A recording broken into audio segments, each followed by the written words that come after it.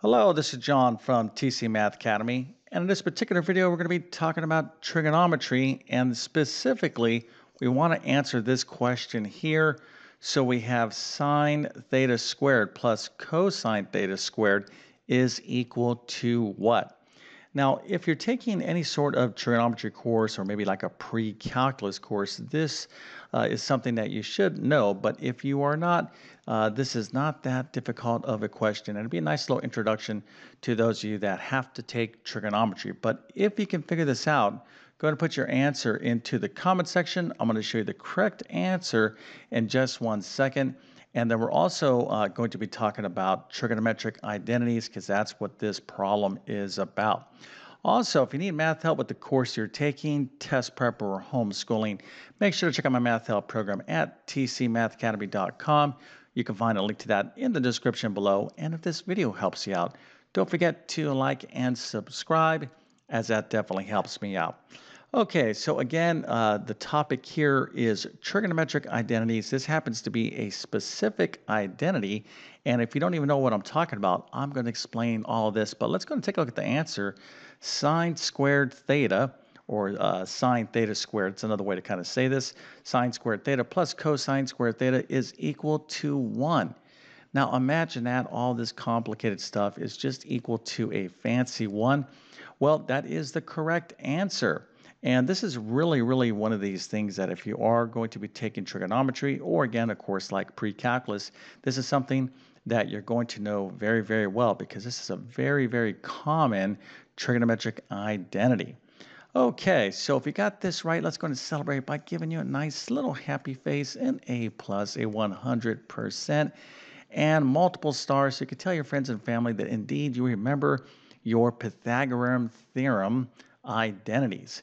And that's what this is right here. And let's go ahead and clarify this identity statement here. So first of all, I did mention the Pythagorean identity, and it kind of comes from the Pythagorean theorem, which of course is a squared plus b squared is equal to c squared, where we're talking about right triangles. And if you look here, we have sine squared plus cosine squared. It kind of looks like this part of Pythagorean theorem, but this c squared, in fact, is just 1. So this is what this particular identity is called. It's called a Pythagorean identity. But what is a trigonometric identity? Well, let's go ahead and talk about Pythagorean identities specifically, and then I'll go ahead and kind of explain this word right here. Okay, so an identity is nothing more than like a formula. Okay, we're basically making a statement. So let's take a look at this first identity, of course, the one in question. So we have sine squared x, x here, and theta are angles. And these angles can be in either radians or degrees. But if you took a particular angle, okay, it's the same angle, and you took the sine of the angle, you squared it, plus the cosine of that angle, and you squared that and added all this together, you would get 1. So this is an equivalency, an identity. A trigonometric identity is an equivalency. In other words, we're stating that the left-hand side of the equation is equal to the right-hand side of the equation. So it's just a fancy word for something being equal to something else. Now, why would we need such identities? Well, in trigonometry, when you are dealing with trigonometric formulas and trigonometric equations, you need to use a lot of these identities. And one of the most favorite things that students love to do is trigonometric identity problems. And if you are taking a trig class or a pre-calculus class, or maybe something like a college algebra class, you'll know what I'm talking about. Effectively, what you'll have is you'll have one side of a trigonometric equation, and you have to kind of prove that this side is equal to the other side. And the way you do that is by using these identities. Okay, so again, to solve or work with trigonometric identity problems, you need to know some fundamental identities, and some of the most fundamental identities are these Pythagorean identities, okay?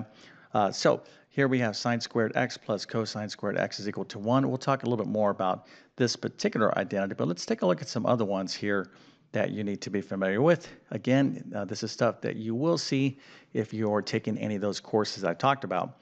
So another identity would be 1 plus tangent squared x is equal to secant squared x. So if you have a statement secant squared x, you can say, oh, that's the same thing as 1 plus tangent squared x.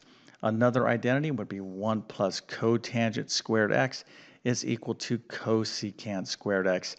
And just to be very specific here, when I'm saying sine squared x, that's the same thing, the way I kind of have it written right here, this notation, as sine theta squared. In other words, this notation, because the square, the exponent is right here, is the same thing as sine theta times sine theta, or of course sine theta squared.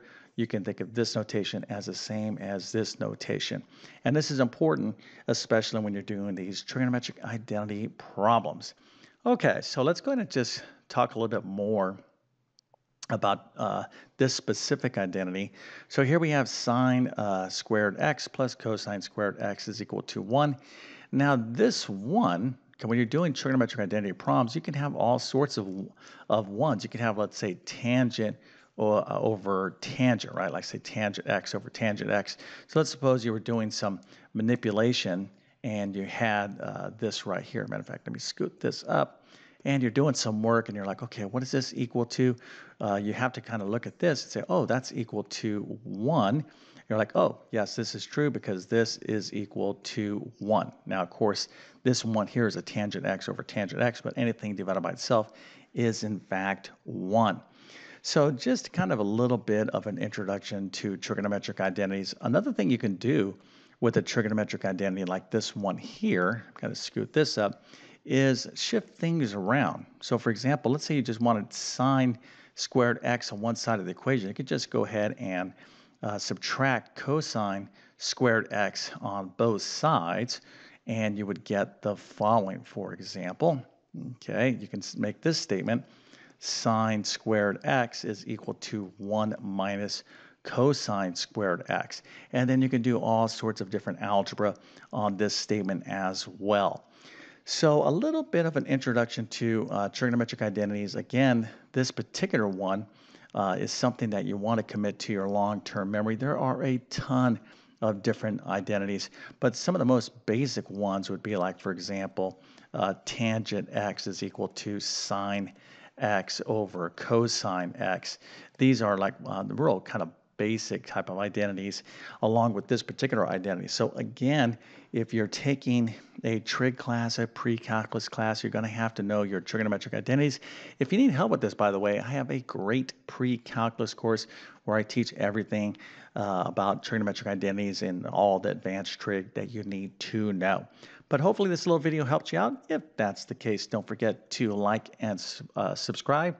And with that being said, I definitely wish you all the best in your mathematics adventures. Thank you for your time and have a great day.